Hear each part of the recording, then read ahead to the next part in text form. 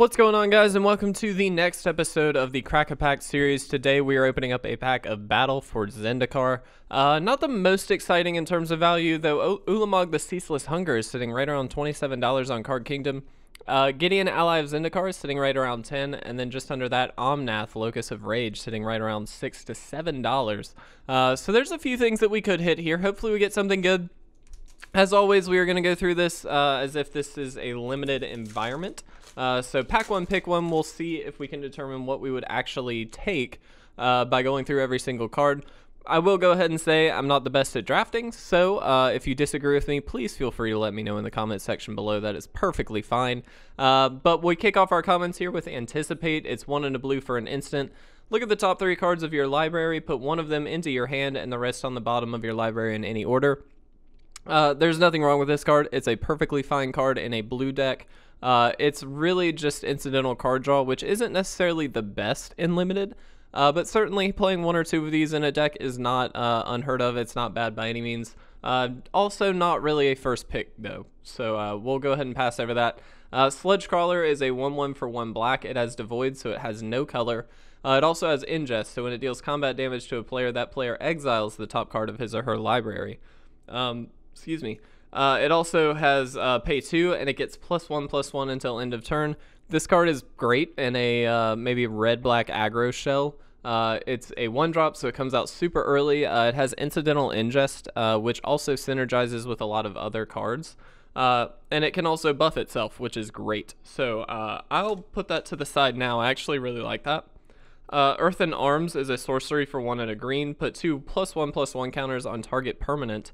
You can also pay Awaken 4 for 6 and a green, and if you cast it, you also put 4 +1/+1 counters on target land you control, and it becomes an elemental creature with haste. It is still a land as well. Awaken is its own deck basically in this set.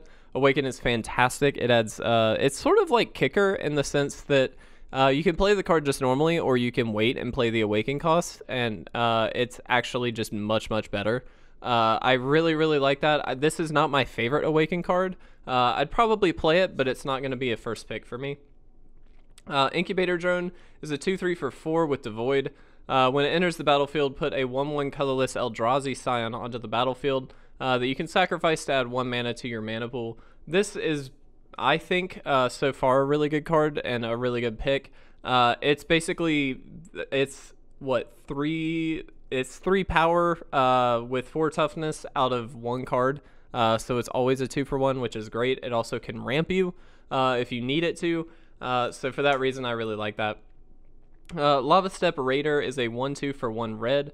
You can pay 2 in a red, and it gets +2/+0 until end of turn. Another very good just red-black aggro card. This is fantastic in that deck. It is a little bit heavy to pay that cost, but and you wouldn't want tons of these. But it's okay. I would probably not first pick it by any means. Mackendy Patrol, I apologize if I'm mispronouncing that, is a 2/3 for 3 with Rally. So when it or another ally enters the battlefield under your control, creatures you control gain Vigilance until end of turn. I did forget that allies were a thing in this set. I'm not a huge fan of this card. I think it's fine in the ally deck, but I would not want this to be my flagship card that puts me into allies. So for that reason, I would not pick it. Kozilek's Channeler is a 4/4 for 5 that you can tap to add 2 to your mana pool. This card is actually really good. I think I like it more than the Incubator Drone, and the reason being, it's a 4/4 for 5, which isn't amazing, but it is decent. I mean, it's an okay body, but it also ramps you, and it's colorless, so you can play this in literally any deck that you play. So for that reason, I really like that. Vestige of Emrakul is a 3/4 for 4 with Devoid and Trample. This is not amazing, I don't think. Paying 4 for a 3/4 doesn't feel good, and the Trample really isn't great on a 3/4. I feel like maybe it's okay, but it's like kind of on the borderline of good and just really bad, so I would not want to pick that. Courier Griffin is a 2/3 for 4 that has flying, and when it enters the battlefield, you gain 2 life. Nothing wrong with this card. It's perfectly fine. It's not super strong by any means, but because it has evasion, it's great. The incidental life gain really doesn't mean that much in limited, I don't think. But certainly it'll save you a couple points of damage, so nothing wrong with that. I don't like it over the Channeler for sure. Valakut Predator is a 2/2 for 3 with Landfall. Whenever a land enters the battlefield under your control, the Predator gets +2/+2 until end of turn. I really like this card, actually. I think it's good. Again, in a red-black aggro shell, this card would be an all-star, which seems to be a really open deck, I will go ahead and say. But I still think I like the Channeler more. Tajuru Warcaller is a 2/1 for 5 with Rally. So when it or another ally enters the battlefield under your control, creatures you control get +2/+2 until end of turn. This is the payoff card for allies. This is great. Allies really look to swarm the board with a bunch of just random creatures, random allies, obviously, and then play something like this, which is basically just a stampede kind of card. It's like, hey, buff everybody up, and then swing in and attack. This card is great. I'll put it over here for now. I don't know if it's as good or better than the Channeler. Herald of Kozilek is a 2/4 for 3, 1 a red and a blue with Devoid, and colorless creature spells you cast cost 1 less to cast. I actually don't mind this card, but I wouldn't want this first picked. It's not super strong. It has a big butt, so it may be able to survive a little bit longer than normal. And it does have a great ability to say colorless spells cost 1 less to cast. Devoid counts as anything with Devoid counts as a colorless spell.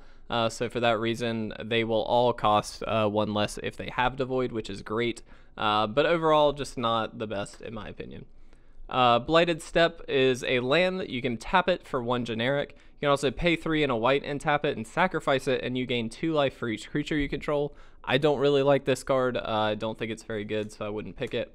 And our rare is Zada Hedron Grinder, which is a 3/3 for 4, and whenever you cast an instant or sorcery spell that targets only Zada, you copy that spell for each other creature you control that the spell could target. Each copy targets a different one of those creatures.